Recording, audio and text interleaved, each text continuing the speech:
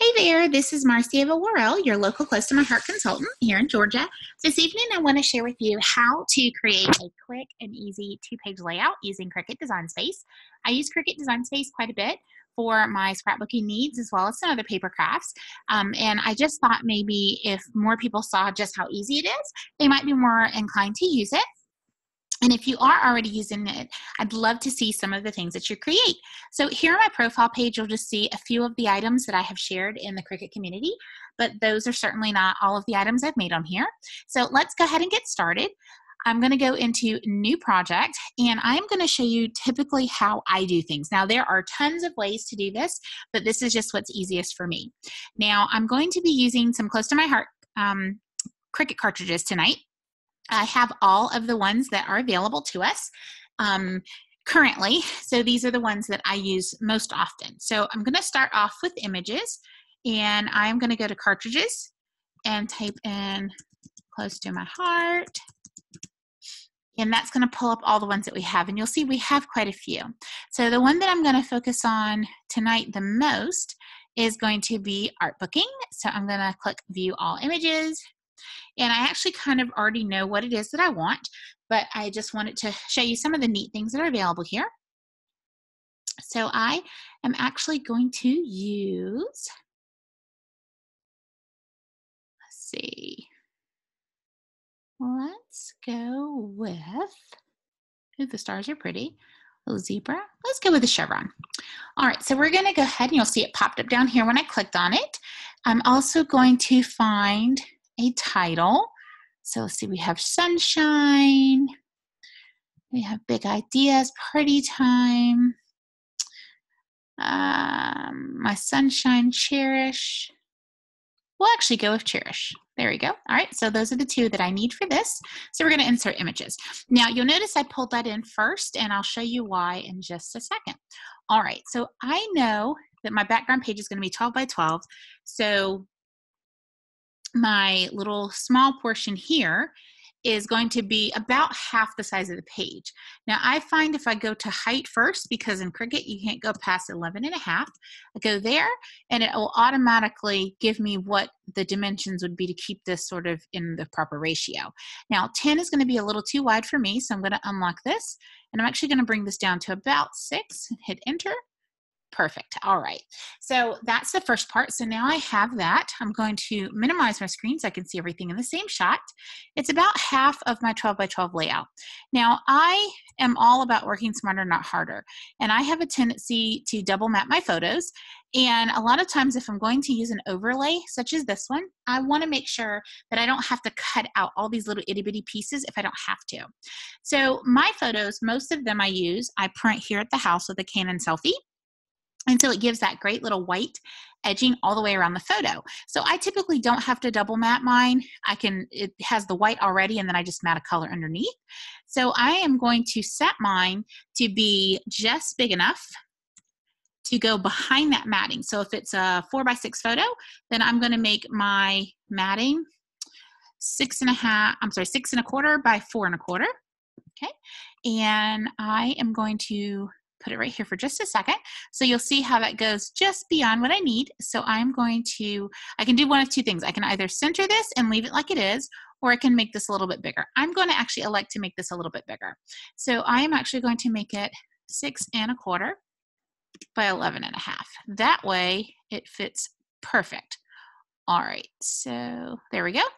So I know I'm going to have at least one photo here. So what I'm going to do, and this is why I did this first, is I am actually going to weld these two pieces. So all I did was just highlight the two, hit weld, and now when it goes to cut it out, all of those little tiny chevron pieces will not cut here. There's no need for them to cut there because that's where I'm going to put my photo. Now to kind of give you a visual and a placeholder, I am going to go ahead and put a white piece there so that you can kind of see where that is. So again, if I was doing my photos, typically they are 4x6. I'm going to go ahead and change that.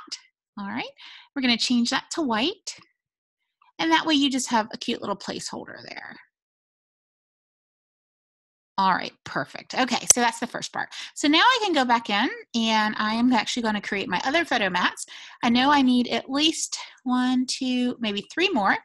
So I'm going to go in and like I said, I'm going to pretend that I have my photos here. So everywhere you see white are my 4x6 photos, or if I do a 4x4, and then these are going to be my mats. So this first one, I'm going to make it 6 1/4 by 4 1/4. All right, I am going to make that the same, instead of rose color, I'm actually going to make it a light gray because I'm going to make my background dark gray in just a moment. So I have this first one, then I'm going to add in what would be my pseudo photo, and that piece is going to be the 6x4.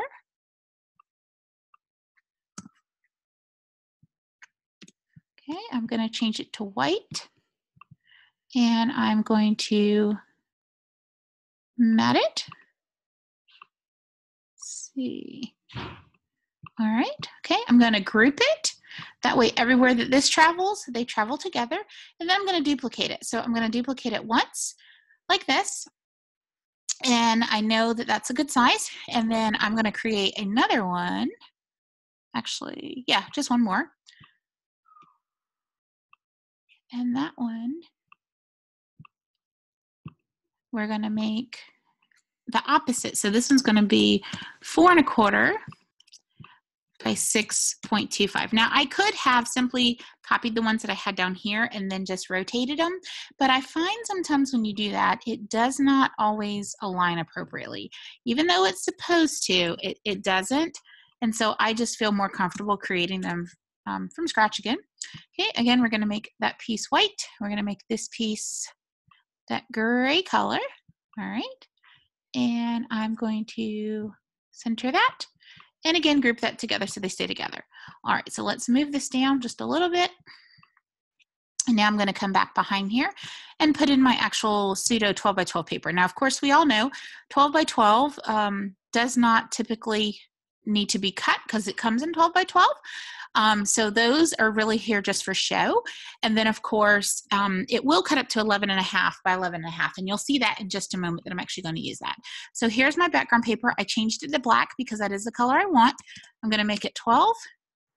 And then I'm going to duplicate it. And these are going to be my back pieces. Line 1 there, line 1 here. Okay. And now this piece here, I'm gonna leave it there for just a second. I'm gonna add in my layer that I want. That's 11.5. All right, and we're gonna change that to the darker gray.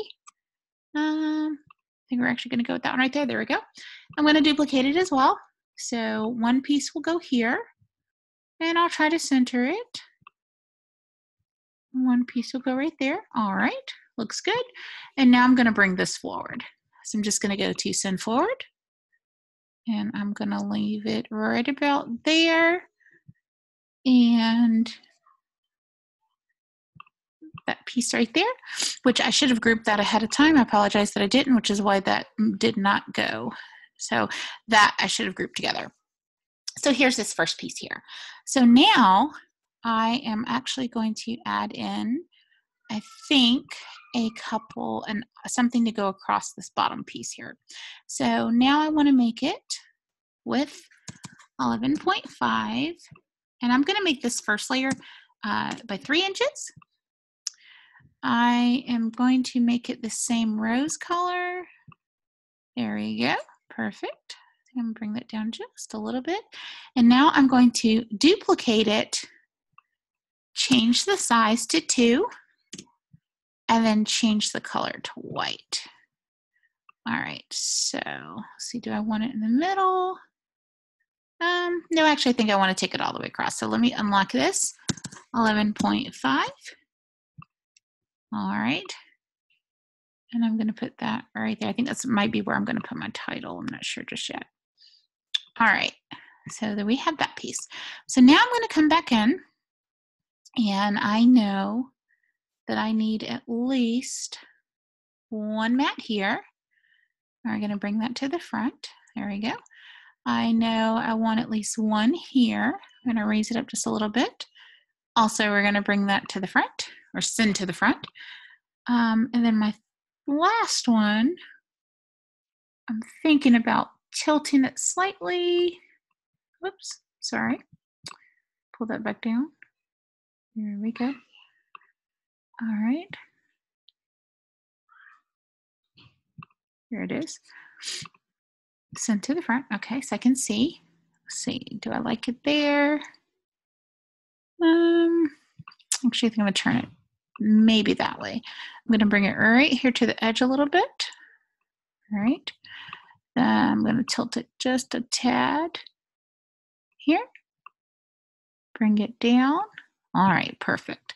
Okay, so now that title I had, Cherish, scroll up till we find it. There it is, it was hidden.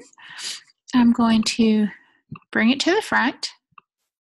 I'm gonna make it a little bit bigger. And I think I'm gonna change that to black. Yeah, I like that. Okay, we're gonna put that right here. And I may make it just big enough to overlap that photo a little bit. Let's see how I like that. Maybe right there.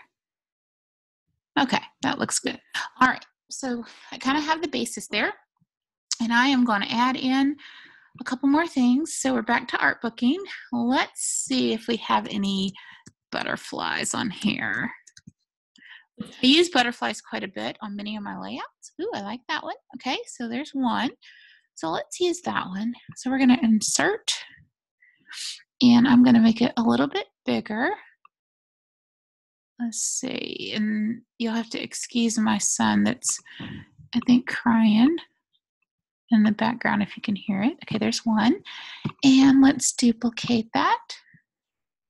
We're going to do another one on this side, but we're just going to rotate it. Let's see. Oh. Right there. Okay, bring it down. Nope. Let me turn it again. Does not want to rotate. Okay, hold on. Let's see. There we go. All right, perfect. Okay, and of course we're going to change those colors. So this first layer here, actually I kind of like the teal. Let's see. Let's leave the teal, maybe change the purple to a lighter pink. Let's see how that looks. No, I think I'll stick with the same pink. There we go. Let's change this one too. There we go.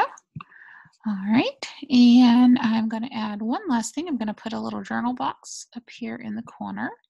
Now, I am fond of using different shapes for my journal box. I don't always use squares, but you can certainly change that to however you like. Uh-oh, there we go. All right, so we're going to make this. Let's go with, and of course, if you're using this design link when I'm finished, because I will post it and make it public so you can use it, you can always put a photo here if you like. All right, so I'm actually going to make that, I actually like that teal color. I think we'll go with that. And then I'm going to duplicate it. I'm going to make it white, and then I'm going to make it just a tad smaller. All right, so that is my journal box. All right, and there you have it. That, for me, would be a 2-page layout. There's enough space for 2 4x6 photos, and there is a journal box or a 5th photo, totally up to you. You could add another photo here if you wanted, or even a smaller one here in the corner. I try not to crowd my pages at all. I do occasionally put like rhinestones or sequins or something on them as well to kind of bring some additional dimension to the page. So I might add some of that, you know, in this extra space here, or I might just leave it. So I hope this video was helpful.